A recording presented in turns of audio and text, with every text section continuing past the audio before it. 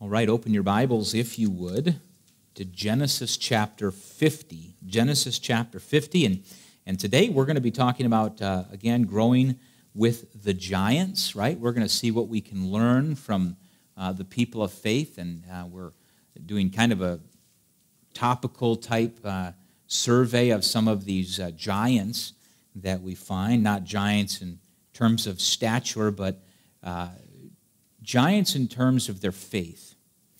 And we can learn from them. And let me just say this too, that these giants, quote unquote, are not any more gigantic than you or I per se. These were the men and the women that God chose to use. And because they were available to be used.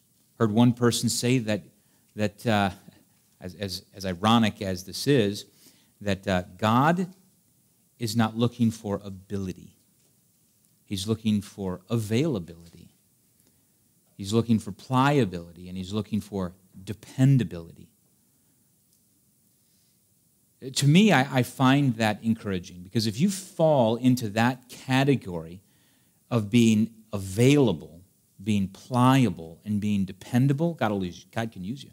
Now, God can also use you for a bad example as well, which God forbid. But we possess something that these giants of the faith didn't necessarily possess.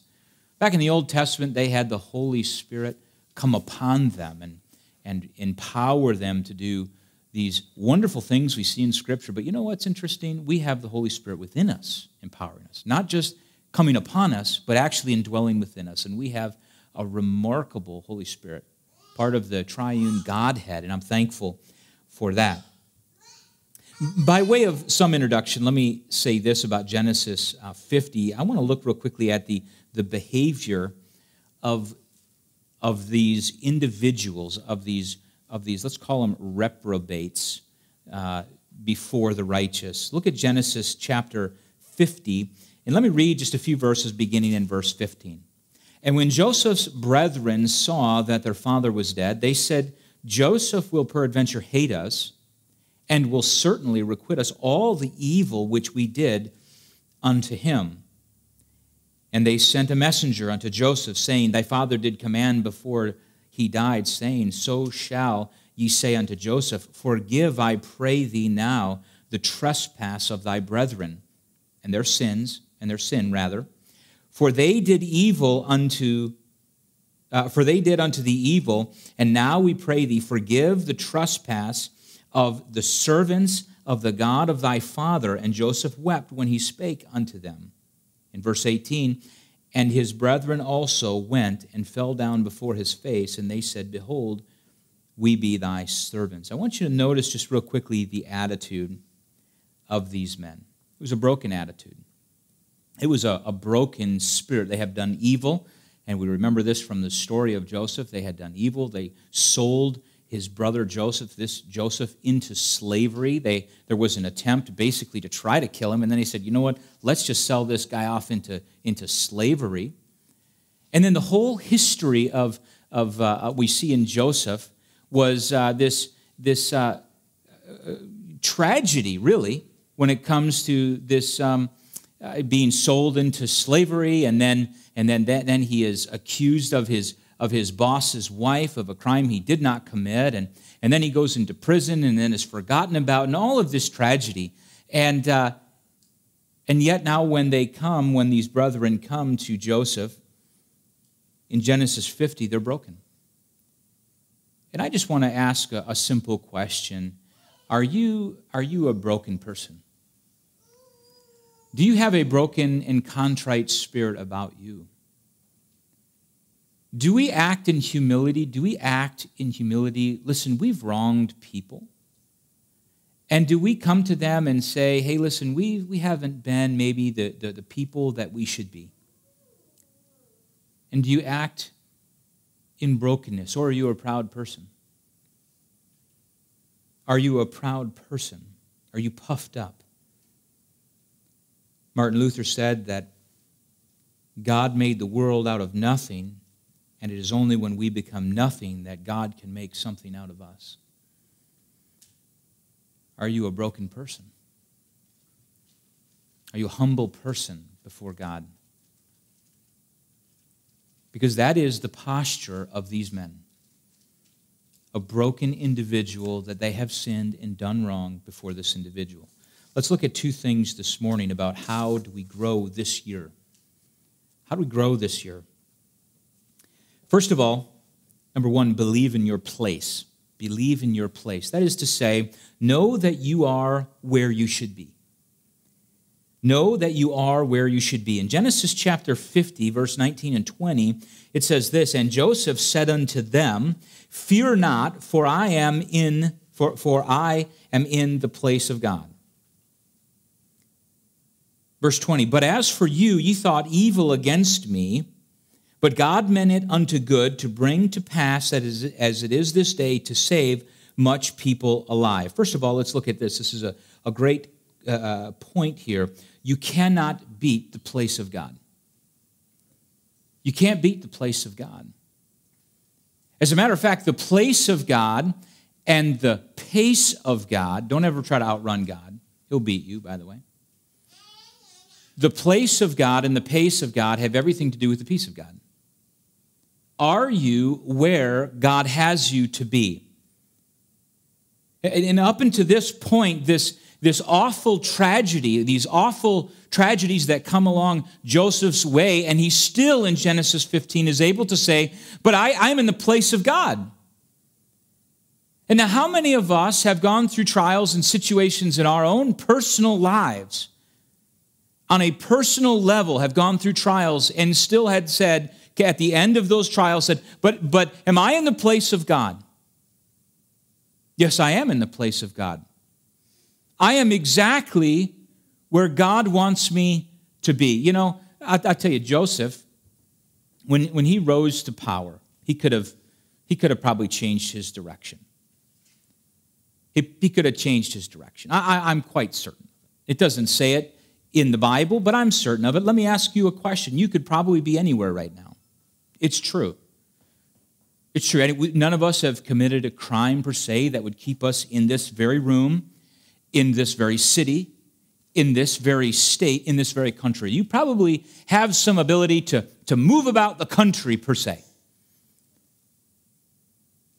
Though you've gone through some tragedy, just like maybe not quite like Joseph. I mean, this is pretty heavy tragedy.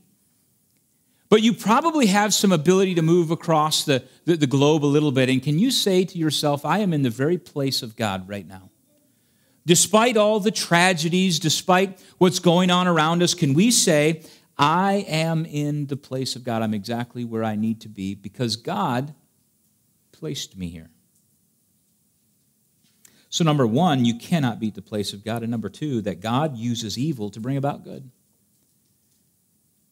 Now, this is a great question. How in the world does God use evil things to bring about something that's going to be beneficial? And I'm not talking about using sinners either, friends. Of course, God's going to use sinners, but we're talking actual evil here. We're talking about something that had this like a premeditation about it. Like we say, well, God will use the bad. It's true. But I think there is a difference between bad and between evil and wickedness. Do you understand what I'm saying? There's like this escalation. Listen, we're all sinners, and God's going to use every one of us in some level. But what I'm simply saying is that in this case, God used this evil, this wickedness, to bring about some good.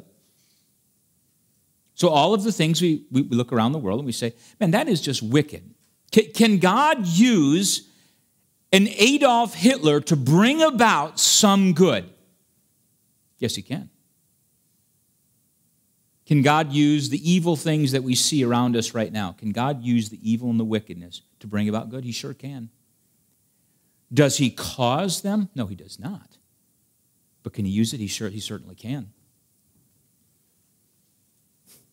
And he'll use it for good. So believe that you are, in fact, in the place of God, and that all of those things that are happening around us, God will bring to pass something good about it. Genesis chapter 45, 1-7. Genesis 45, 1-7. Then Joseph could not refrain himself before all them that stood by him. And he cried, cause every man to go out from me. And there stood no man with him, while Joseph made himself known unto his brethren. And he wept aloud, and the Egyptians and the house of Pharaoh heard. And Joseph said unto his brethren, I am Joseph. Doth my father yet live? And his brethren could not answer him, for they were troubled at his presence. And Joseph said unto his brethren, Come near to me, I pray you. And they came near, and he said, I am Joseph, your brother, who ye sold into Egypt. Now therefore be not grieved, nor angry with yourself, that ye sold me hither. For God did send me before you to preserve life. What a perspective.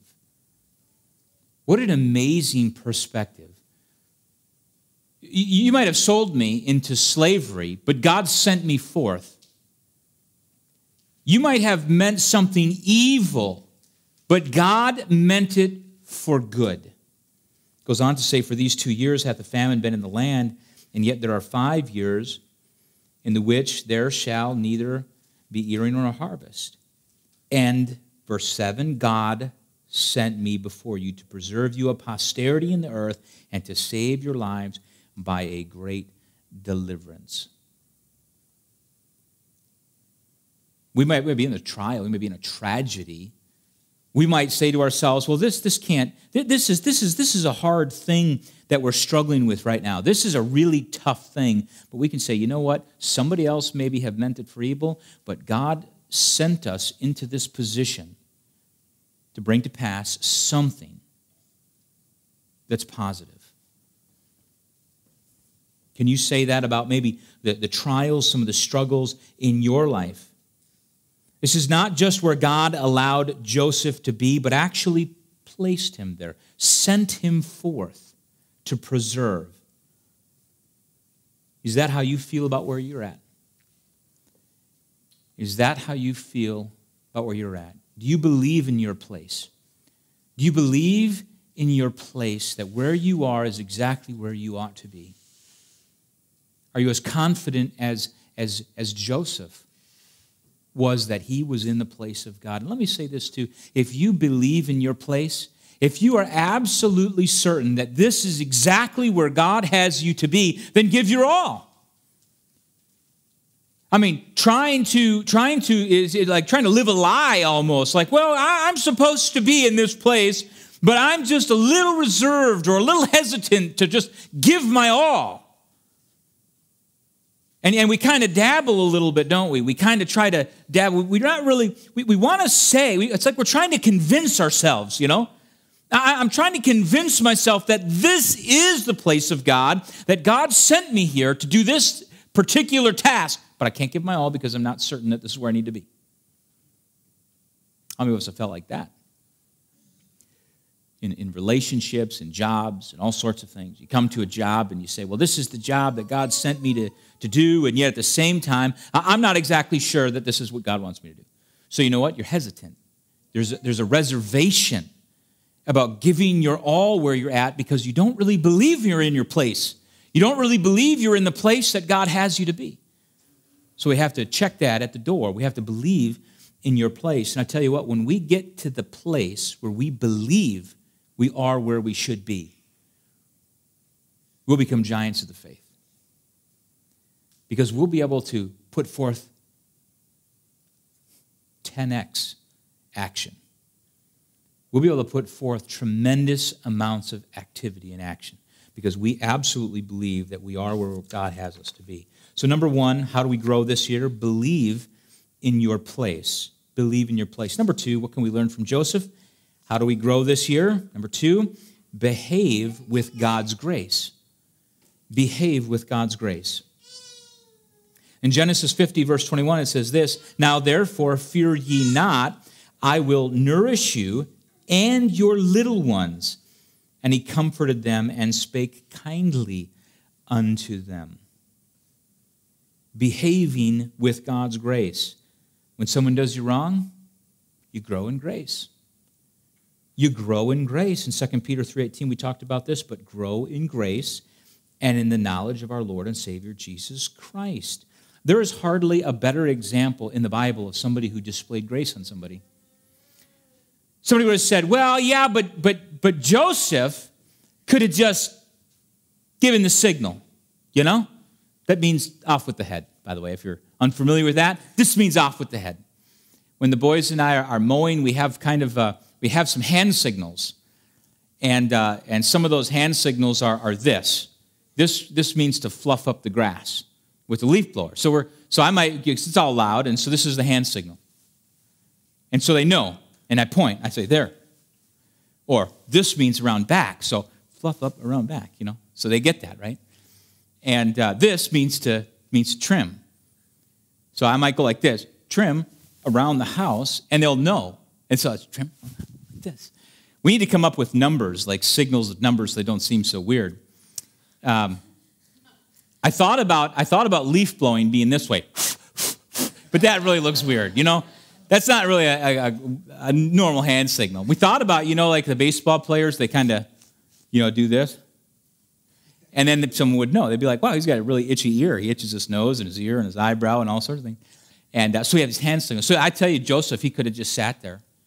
And he could have called in the Egyptians. He didn't have to call them away. He didn't have to send them away. He could have just sat there and went like this. You know? He could have said, these guys, off with their head and bury them.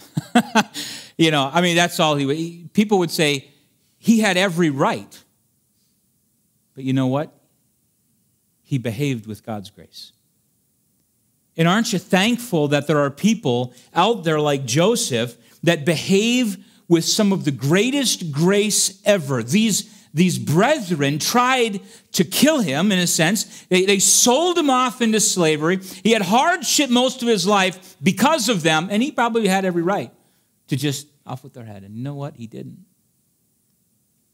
He didn't. What do you do when someone does you wrong? You still love them? Joseph still loved him. How did Joseph soothe their fears? How did Joseph soothe their fears? In verse 21, it says, now therefore, fear ye not. He says, I will nourish you. I will nourish you and your little ones. How did he soothe their fears? He served them. Do you serve the people who do you wrong? Do you serve the people that do you wrong? Do you go out of your way to take care of them and their families? Do you say, hey, man, I know maybe you've done me wrong? And the world might look at it and say, yeah, he's got every right not to care, but you know what? I'm going to serve these people. How about this? This is a good one. He also spoke kindly to them. Do you go out of your way to speak kindly to people? Or are your words harsh? I know my words are not always as soft as they ought to be. Are your words as soft as they ought to be? How many of you have had to apologize because you hadn't had soft words? Anybody? Anybody have to go up to somebody and say, hey, man, my words just weren't what... I did it last night, didn't I, Josh? I came into Josh's bed and I said, hey, buddy, you know, just not as soft and tender as it should have been, and I'm sorry. Do you do that? Do you speak kindly towards people, especially when they've done you wrong? It's easy to speak softly and kindly to somebody when you've done them wrong, right? But how about when they've done you wrong? Are you still soft and kind to them? Are you showing God's grace in the words that you speak and the way that you speak them? Because I got news for you. None of us are perfect. None of us are perfect. We're all going to struggle. We're all going to have our times of sin in our life. And the question is you want people to deal with you the way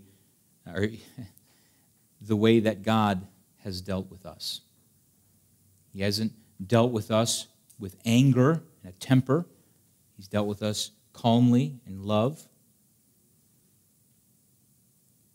We spend our whole lives with people who do things they shouldn't do, who say things they shouldn't say, and who think things they shouldn't think. And are you going to be gracious to them? Because Joseph was. He was gracious. He was gracious. Are you asking for God's grace to be upon other people? Are you asking for God's grace to be upon other people? Numbers 6:24, the Lord bless thee and keep thee. Is this your prayer for other people? When you depart from people, do you say that? The Lord bless thee and keep thee. Do you want God to protect the people that maybe do you wrong? It goes on to say, the Lord make his face to shine upon thee and be gracious unto thee.